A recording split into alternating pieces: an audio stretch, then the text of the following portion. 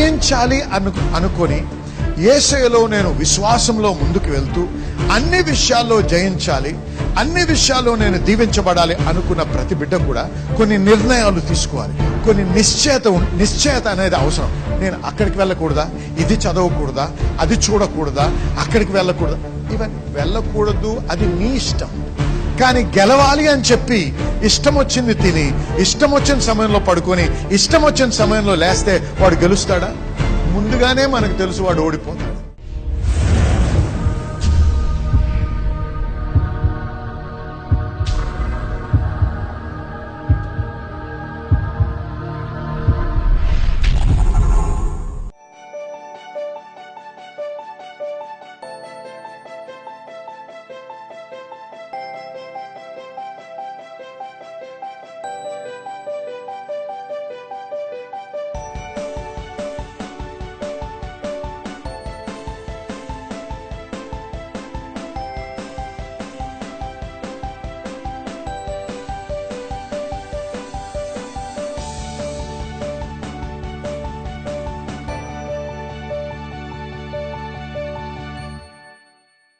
విశ్వాసము యొక్క సృజనాత్మక శక్తి, దీని గురించి ధ్యానించాలి. విశ్వాసం అనేది ఒక సూత్రము కాదు. విశ్వాసం అనేది ఒక స్ట్రాటజీ, ప్రణాళిక కాదు, లేకపోతే ఒక ఫిలాసఫీ కాదు. విశ్వాసం అనేది ఒక ఆత్మీయ శక్తి. విశ్వాసం అనేది ఒక ఆత్మీయ ఆయుధం. విశ్వాసం అనేది ఒక ఆత్మీయ పదార్థం. అర్థమైన వారు హల్లెలూయా చెప్పండి ఒకసారి. చూసారా, విశ్వాసము అనేది ఒక ఊహించేటువంటి విషయం కాదు, కానీ అదొక ఆత్మీయ పదార్థము, అదొక ఆత్మీయ ఖడ్గము, అదొక ఆత్మీయ శక్తి. ఇది ఎటువంటి శక్తి అంటే, వాక్యం చూసుకున్నట్టయితే చాలా బలమైనటువంటి శక్తి. మనకి అంతులేనటువంటి అధికారం ఇచ్చాడు దేవుడు. మార్కు సువార్త 9:23 చూసినట్టయితే, నమ్మిన వారికి ఎంత సాధ్యమంటండి? గట్టిగా చెప్పాలి. సమస్తం. చూసారు, అంతు పెట్టడం లేదు దేవుడు. హద్దులు లేవు. హద్దులు లేని, అంతు లేనటువంటి అధికారం దేవుడు మనకి. మన నమ్మటం మన శక్యమైతే, నమ్ముట నా వలనైతే సమస్తము సాధ్యమే. దీన్ని మనం ఇంగ్లీష్లో డొమినియన్ అన్లిమిటెడ్ అన్నాం. అంతు లేని, హద్దు లేనటువంటి అధికారం. Break through unlimited. ఎటువంటి హద్దులు లేకుండా మనము ప్రతి దానిలోంచి దూసుకుంటూ ముందుకు వెళ్ళి జయించే జీవితం జీవించగలం. నమ్మిన వారు హల్లెలూయా చెప్పండి. విశ్వాసము ద్వారా అద్భుతాలు జరిగించవచ్చు. విశ్వాసము ద్వారానే వరల్డ్ అంటే అన్లిమిటెడ్ పాసిబిలిటీస్, అంటే హద్దులు లేనటువంటి అవకాశాలు ఉండేటువంటి లోకములోనికి మార్గము విశ్వాసమే. కాబట్టి దేవుని నమ్ముకున్నటువంటి బిడ్డగా విశ్వాసము ఎంత ప్రాముఖ్యమైనటువంటి అంశమో మీరు తెలుసుకోవాలి. ఇంగ్లీష్లో ఒక మాట రాయబడింది, the just shall live by faith. నీతిమంతుడు విశ్వాస మూలముగా జీవించును. చూసారా, నీతిమంతులు విశ్వాసము మూలముగా జీవించెదరు. Glory to God. హల్లెలూయా. నీవు ఎప్పుడైతే తిరిగి జన్మించావో దేవుని యొక్క వాక్య ప్రకారం నువ్వు నీతిమంతుడుగా ఎంచబడ్డావు. నీతిమంతులు ఏ విధంగా జీవించాలండి? విశ్వాసములో జీవించాలి. కాబట్టి నాకు ప్రశ్న, లేకపోతే సమస్య, లేకపోతే అక్కర వచ్చినప్పుడే విశ్వాసం వాడడం కాదు, కానీ మన జీవితమే ఒక విశ్వాసపు నడకగా మారాలి. హల్లెలూయా చెప్పండి. అయితే ఈ విశ్వాసంలో ముందుకు వెళ్ళడానికి ఏ విధంగా ముందుకు వెళ్ళాలనేది ఇంతకు ముందే నేను బోధించాను. ఈరోజు మనం చూసుకునేటువంటి అంశము, నీ యొక్క హృదయాన్ని గమనించాలి. విశ్వాసంలో నడవాలంటే నీ హృదయం కూడా చాలా ప్రాముఖ్యమైనటువంటి స్థానం వహించింది. నీ హృదయముతో ఎంతో పని ఉంది. నీ హృదయం సరిగ్గా లేకపోతే నువ్వు విశ్వాసంలో విజయవంతంగా ముందుకు సాగలేవు. కాబట్టి ఈ విశ్వాసంలో ముందుకెళ్ళాలంటే నీ యొక్క హృదయం గురించి నువ్వు జాగ్రత్త పడాలి. రోమీలకు రాసిన పత్రిక 10వ అధ్యాయం 6వ వచనం ఒకసారి చదువుదాం. అయితే విశ్వాస మూలమగు నీతి ఇలాగూ చెప్పుచున్నది. ఇలా చెప్తుంది. ఏం చెప్తుంది? ఎవడు పరలోకంలోనికి ఎక్కిపోవును, అనగా క్రీస్తును క్రిందికి తెచ్చుటకు, లేక ఎవడు అగాధములోనికి దిగిపోవును అనగా క్రీస్తును మృతుల నుండి పైకి తెచ్చుటకు అని నీవు నీ హృదయములో అనుకొనవద్దు. చూసారా, ఈ వాక్యంలో ఒక చాలా ప్రాముఖ్యమైన విషయం రాయబడింది. నీ హృదయములో అనుకొనవద్దు. అందరు చెప్పండి, ఏంటి? గట్టిగా చెప్పండి. అంటే కొన్ని విషయాలు ఉన్నాయి మన హృదయంలో అనుకోవచ్చు, కొన్ని విషయాల గురించి దేవుని యొక్క వాక్యంలో ఏముంటుంది? నీ హృదయంలో అనుకొనవద్దు. మనం అనేక విషయాలు మన నోటితో మాట్లాడుతున్నాము, కానీ మన హృదయంలో అనుకోవటం లేదు. మనం నోటితో పలికే మాట హృదయంలో ఆలోచించే ఆలోచన లేకపోతే మాట్లాడే మాట ఏకీభవించినట్టయితే దేవుని యొక్క శక్తి ప్రదర్శించబడదు. అర్థమైన వారు హల్లెలూయా చెప్పండి. దేవుని యొక్క శక్తి విశ్వాసంలో ముందుకు సాగుతూ అనుభవించాలంటే ప్రాముఖ్యమైనటువంటి విషయం ఏంటంటే, నీవు నోటితో బహిరంగంగా ఏం పలుకుతున్నావో నీ హృదయంలో కూడా అదే పలుకుతూ ఉండాలి. మత్తయి సువార్త 9వ అధ్యాయము 20-21 చూద్దాం ఒకసారి. ఇక్కడ రక్తస్రావ రోగంతో బాధపడుతున్నటువంటి స్త్రీ గురించి వ్రాయబడింది. ఈ యొక్క బిడ్డ ఉన్న ఆస్తంతా ఖర్చు పెట్టుకుంది.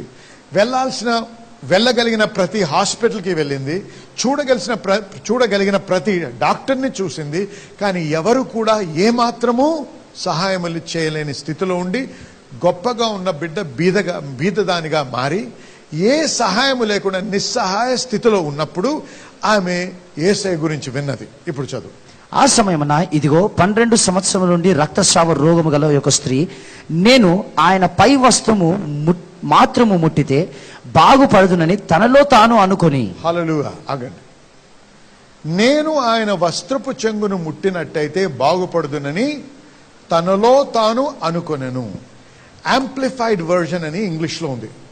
కంటిన్యూస్లీ అని ఉంది. అంటే ఎడతెగకుండా అదే ఆలోచించడం, దాని మీదే ధ్యానించడం. గమనించండి బిడ్డలారా, చాలా ప్రాముఖ్యమైనటువంటి విషయం. విశ్వాసంలో జయకరంగా ముందుకు వెళ్ళాలంటే మన నోటి గురించే మనం జాగ్రత్త పడ్డం కాదు, మన హృదయము మన ఆలోచన విషయంలో కూడా చాలా జాగ్రత్త వహించాలి. అందుకే కొరింథీయులకు రాసిన పత్రికలో ఏమన్నాడు? Taking captive of every imagination that exalteth itself against the knowledge of God అని ఉంది. 2 Corinthians chapter 10 verse 5. 2 కొరింథీ 10వ అధ్యాయము 5వ వచనము, మేము వితర్కములను దేవుని గూర్చిన జ్ఞానమును అడ్డగించు ప్రతి ఆటంకమును పడద్రోసి. చూసారా, ఇంగ్లీష్ లో చాలా క్లియర్ ఉంది.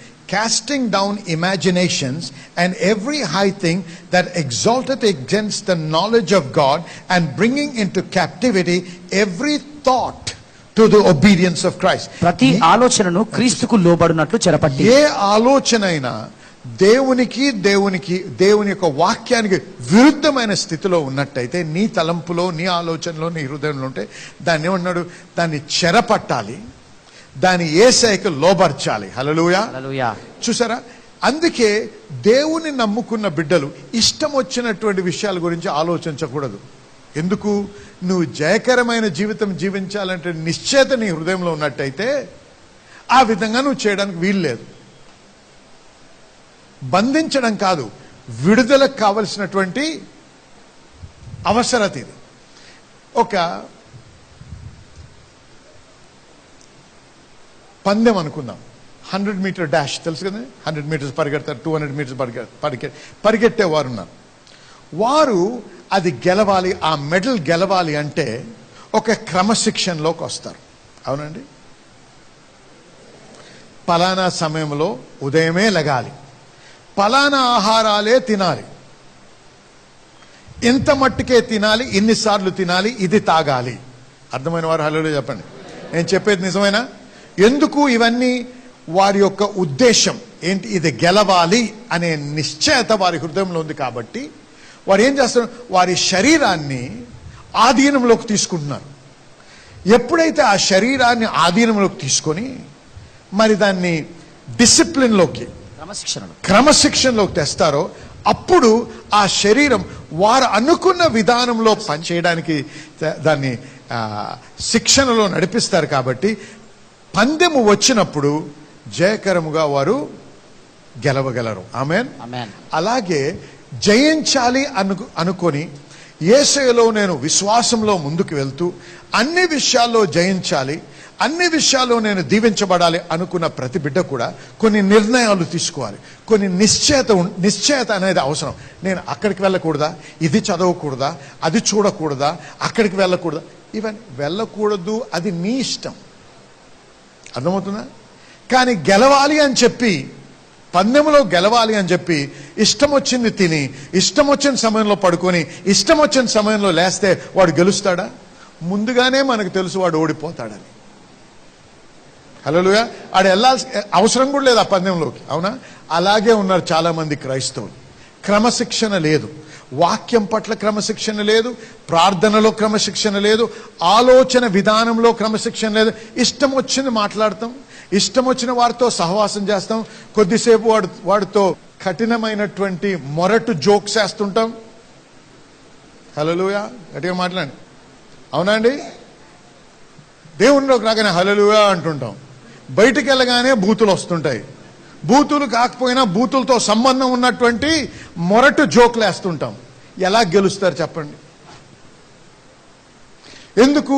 నీ హృదయం నిండిన చొప్పునే నీ నోరు పలుకుతుంది. ఆమెనా? ఆమెనండి. అర్థమవుతుంది మీకు? నీవు కొన్ని విషయాలు నీ హృదయంలో అనుకోకూడదు.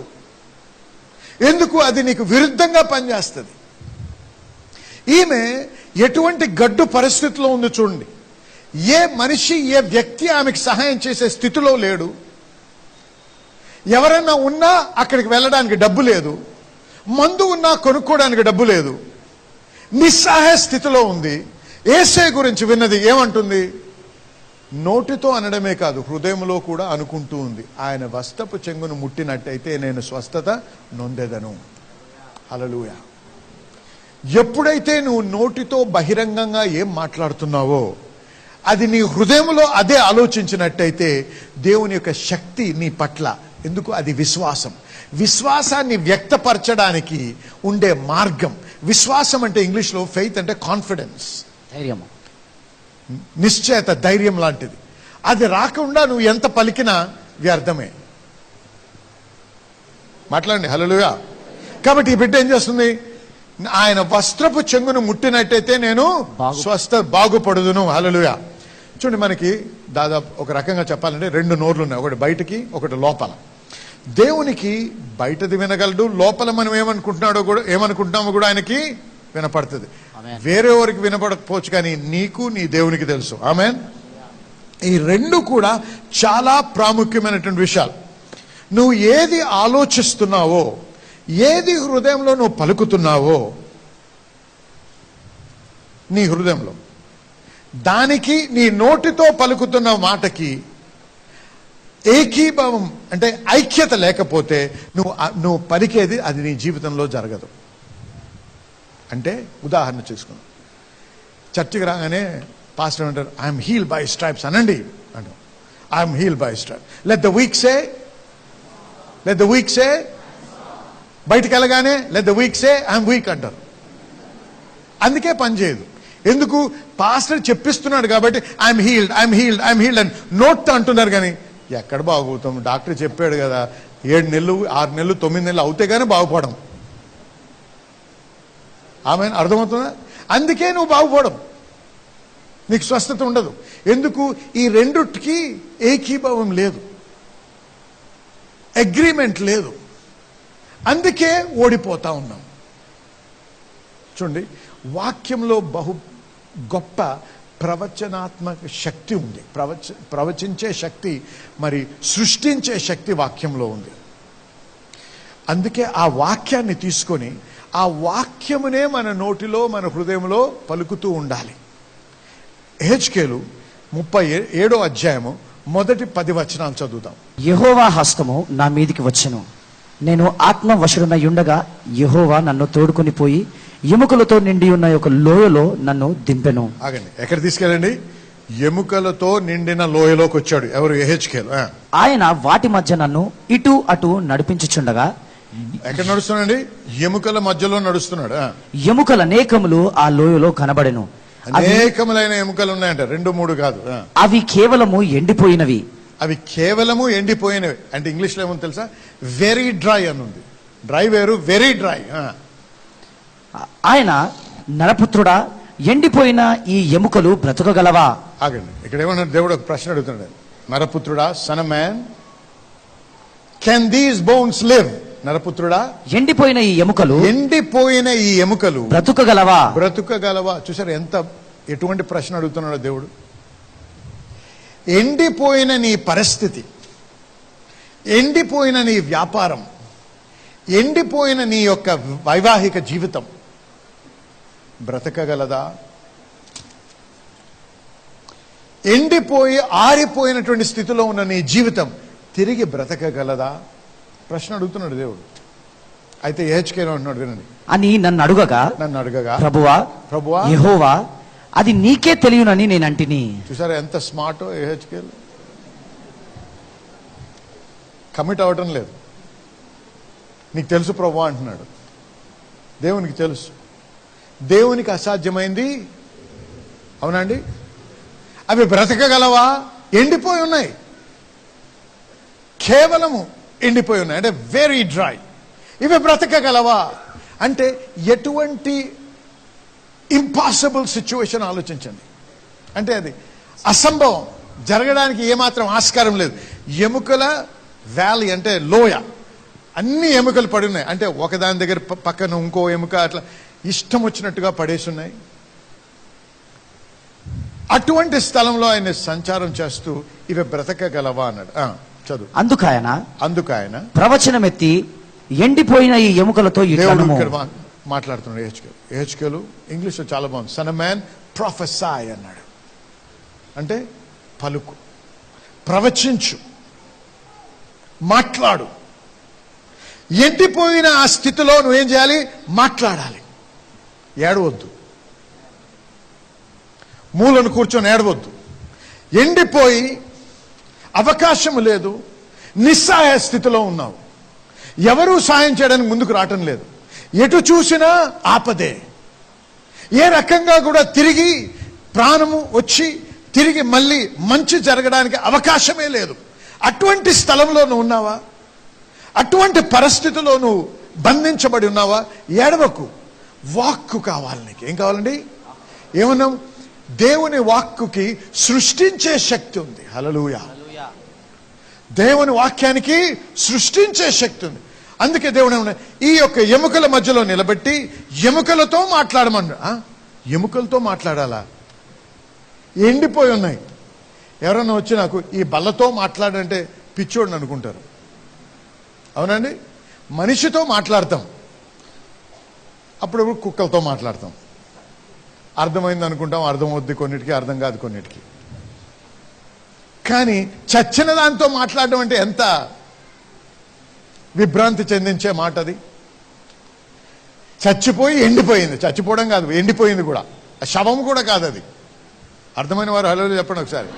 అంటే ఎటువంటి ఎందుకు పని చేయటం పనికిరావు అన్నాడా డాక్టర్? ఏడవకు. ఆ కిడ్నీస్తో మాట్లాడు, ప్రతిరోజు మాట్లాడు. నీ లంగ్స్ పనిచేయవయా, ఇంతకాలమే ఉంది నీకు, ఆ లంగ్స్తో మాట్లాడు. అర్థమైన వారు హలో చెప్పండి. అర్థమవుతుందా? ప్రవచించు, ప్రవచించు, ప్రవచించు. వాక్యములో విశ్వాసానికి సృజనాత్మ శక్తి ఉంది. హల్లెలూయా. సృజించగలిగిన శక్తి ఆ వాక్యంలో ఉంది. నీ వ్యాపారం సరిగ్గా అవ్వటం లేదా? ఉన్నది క్షీణిస్తుందా? ప్రవచించు, ప్రకటించు, వాక్యము ప్రకటించు. ప్రతి వారి దగ్గరికి వెళ్ళి ఆమె నాశనం అయిపోద్ది, తిరిగి వస్తాడు. ఎందుకంటే అది దేవుని చిత్తమైన విషయం కాదు. ఆమె చెప్పండి.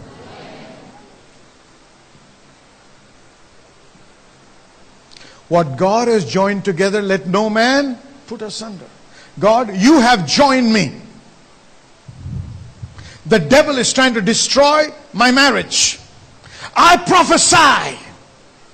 నేను ప్రవచిస్తున్నాను. యేసయ్య నామములో నీ వాక్యంలో ఏమి వ్రాయబడిందో అదే ప్రవచిస్తున్నాను. ప్రభువా, మమ్మల్ని ఐక్యపరిచిన దేవుడా, అది తిరిగి మమ్మల్ని బలపరచండి. మా ఐక్యతను, మా యొక్క వివాహాన్ని, మా యొక్క మ్యారిటల్ లైఫ్ ని మీరు దీవించి ఏ శక్తి కూడా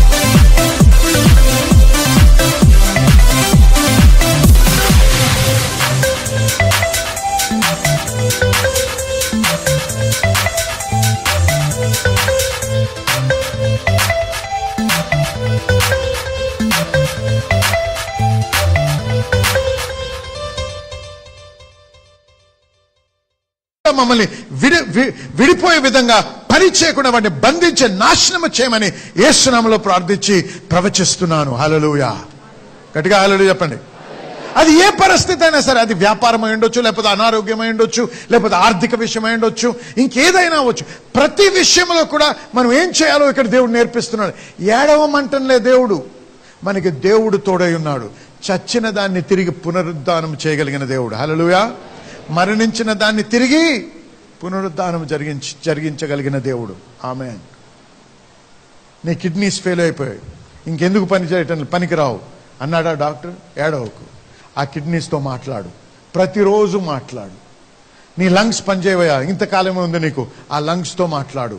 అర్థమైన వారాలు చెప్పండి. అర్థమవుతుందా? ప్రవచించు, ప్రవచించు, ప్రవచించు. వాక్యములో విశ్వాసానికి సృజనాత్మ శక్తి ఉంది. హల్లెలూయా.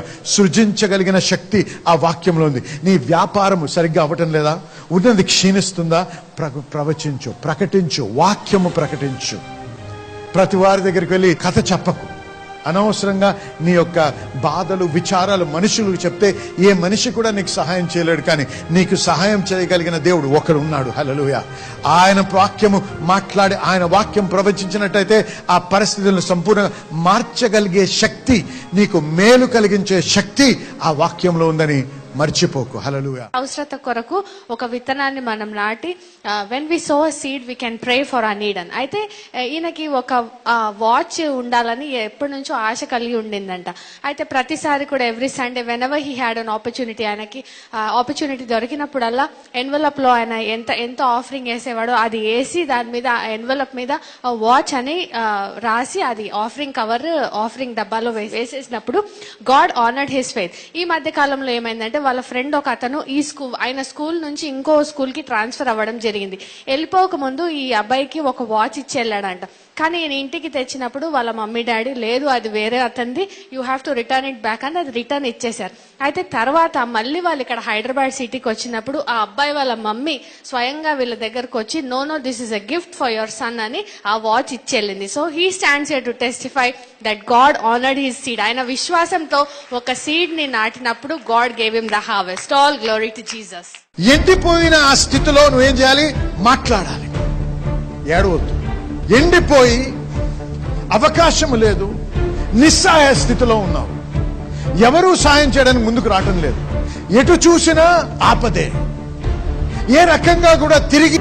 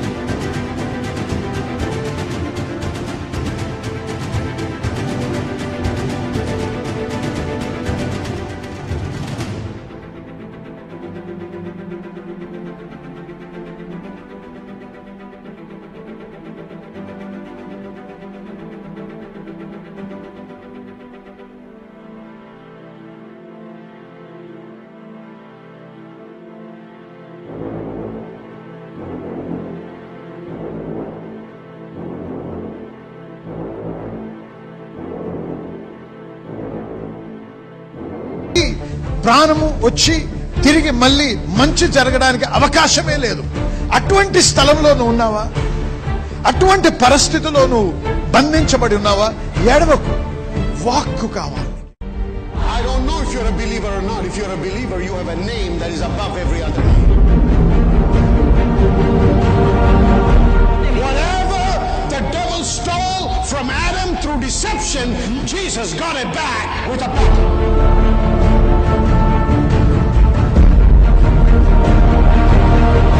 You don't have to say, God, take me, please take me, I can't handle this. That's the cry of a defeated person. I can't handle this anymore, God, please take me away. I'm a waste, Lord. I'm a burden to this man. I'm a burden to my family. I'm a burden. Hey, get up, wake up. If you're still alive, that means God thinks you're valuable and God needs you here. You better wake up and find out why you're still alive and do something for God's glory rather than sit in a corner and cry and say, take me, Lord. Don't be a friend of the devil. Be a child of God who lives in victory. Somebody shout amen.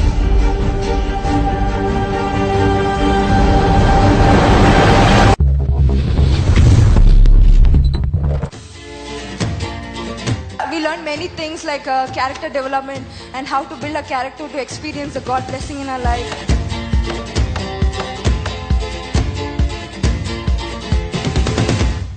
Really blessed to be part of this Dominion International Bible College because, friends, every class was a class full of revelation. The more I am exposed to the Word of God, I realize that the more ignorant I am, and I have learned so much of the Bible College.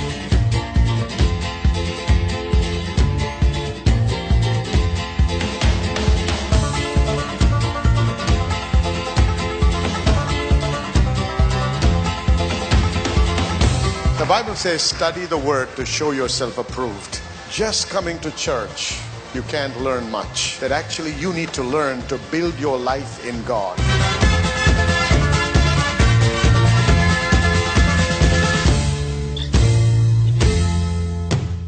హల్లెలూయా, దేవునికి స్తోత్రం.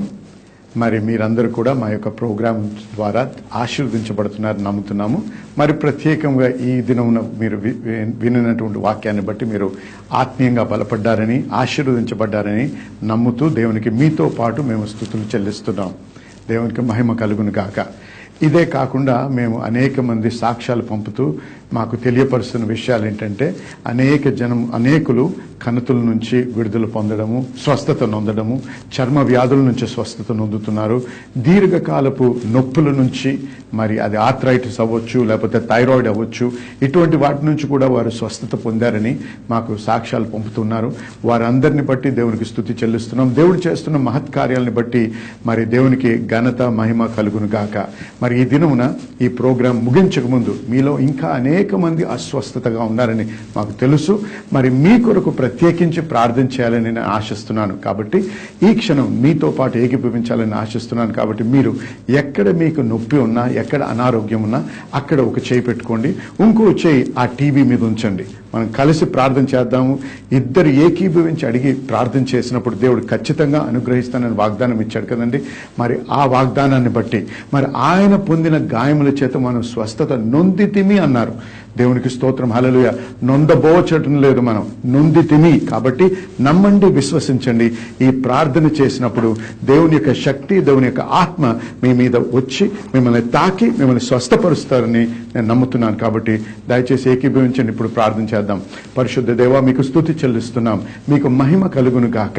ఈ సమయంలో ప్రతి బిడ్డ ఎవరైతే నాతో ఏకీభవిస్తున్నారో, ఎవరైతే అనారోగ్యంతో అస్వస్థతతో బాధపడుతున్నారో, ఎవరైతే సాతాను యొక్క బంధకములో ఉండి వాటి నుంచి విడుదల పొందలేని మరి బంధించబడిన స్థితిలో ఉన్నారో వారందరి నిమిత్తం ప్రార్థన చేస్తున్నాం.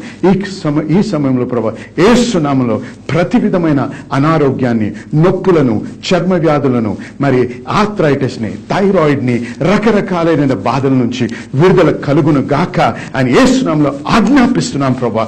ఎందుకంటే మీరు ఇచ్చిన వాగ్దానాన్ని బట్టి, మీ వాక్యాన్ని ఆధారపడి ప్రభా మీకు స్తుతి చెల్లిస్తున్నాం. మీ వాక్యమును బట్టి, మీరు పొందిన గాయములు బట్టి ప్రభా మీ బిడ్డలు ఈ క్షణమే స్వస్థత నొంది తీరి ప్రభా. కాబట్టి మీకు స్తుతి చెల్లిస్తున్నాం. మీకే మహిమ కలుగును గాక. మీకు స్తోత్రం. హల్లెలూయా. ఏకీభవించిన వారందరూ కూడా నాతో పాటు ఆమేన్ చెప్పండి. హల్లెలూయా. నేనైతే నమ్ముతున్నాను మీరందరూ కూడా స్వస్థత నొందారని. మీరు పొందినప్పుడు, అది అనుభవించినప్పుడు మరి ఏమాత్రం ఆలస్యం చేయకుండా మా నంబర్లు మీకు కనపడుతూ ఉంటాయి, మా ఫోన్ నంబర్లు, వాటికి ఫోన్ చేయండి, మాకు తెలియపరచండి. మీతో పాటు మేము కలిసి దేవుణ్ణి స్తుతించడానికి మాకు మంచి అవకాశాన్ని కలిగించండి. మీకు దేవునికి స్తోత్రము, మహిమ కలుగును గాక. మళ్ళీ మనం తిరిగి మీతో ప్రార్థన చేయడానికి మరొకసారి దేవుడు తరుణం ఇచ్చినప్పుడు ఖచ్చితంగా చేద్దాం. దేవునికి మహిమ కలుగును గాక. ఆమేన్.